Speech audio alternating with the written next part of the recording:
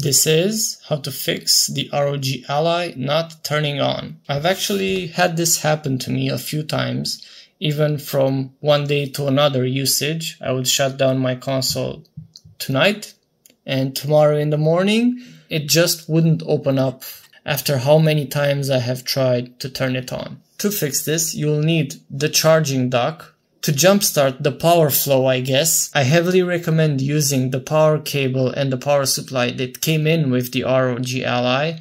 If not, then use another high power wattage one. You'll have to insert it on the top and wait for the light to turn on. If this light doesn't turn on, I think you should contact customer service. Now you can try